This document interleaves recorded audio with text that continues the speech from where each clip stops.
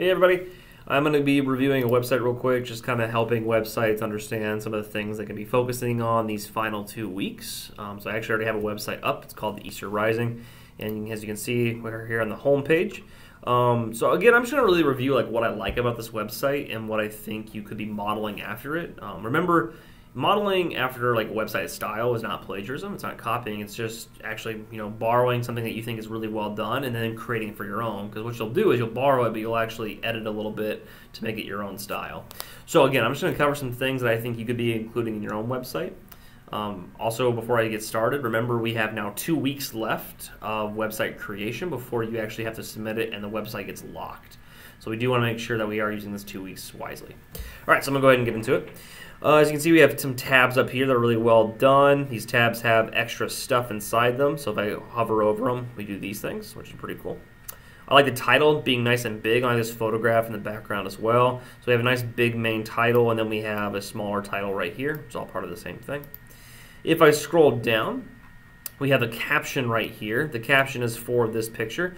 Important to remember, captions don't count towards your word count. The only thing that counts towards your word count is your own original words. So if you're my students, we have that Google Doc where we've written all of our original words into boxes. And those boxes really should be the only thing that's counting towards your word count, okay? So this caption's good, and you want to make sure every picture has a caption. It needs to say, where the location is if it's not obvious. So like right here, it says image above. We have the name of the image, Man in the Barricades. We have where it comes from, and then the time period. Next, we have a quote. I like how obviously the quotation marks are right here, and I also like how it's in a different color. That tells me that everything in green is going to be a quote. And then down here, we actually have who it's from, and they change the color again. So it's important to remember, again, none of this stuff I'm highlighting counts towards your word count. But it's really good to include quotes and information like that that are going to be related to your page. Go ahead and scrolling down to our thesis. So this block right here is the first time I've seen any original words. And I'm going to go ahead and say this now. These original words should be doing its best to wrap everything that's around it into defending the thesis. So right here, this is probably the thesis itself, and these things are all backing it up. Now, you don't really get time to explain how this picture or how this quote's supporting the thesis. It should be obvious based off what these two things are.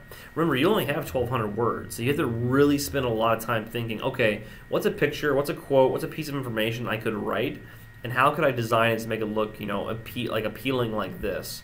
I've seen a lot of projects where people just stack up things, like right here, for example, the thing I'm highlighting. They'll just have everything looking like this, and they'll just stack it right here, stack it right here, stack it right here. That doesn't look really good. You want to block things. That means you just want a paragraph right here, a quote under it, a completely separate section with the photograph. That looks really nice. So again, I like that. I like how they did this bottom part too. They tell you exactly how many minutes of multimedia they have. They have student words count. They have a lot of good stuff right here. So again, we want to be trying to recreate that.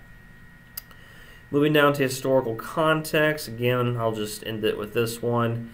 We have a nice title with a different picture. Again, we have a caption. And then we have a bit more information. Here we have a description. So again, these would be student-generated words. We have a quote right here, once again in green, so we're staying consistent. More pictures, more description. So hopefully you're seeing kind of what looks good. I really like this website, the way they lay it out. The photographs are very creative. We have a good primary source right here. And I would assume this primary source should be talking about or dealing with what's in here, these student-generated words. We have another section. It's very obvious, the section, because we have 2 lines right here and a new title.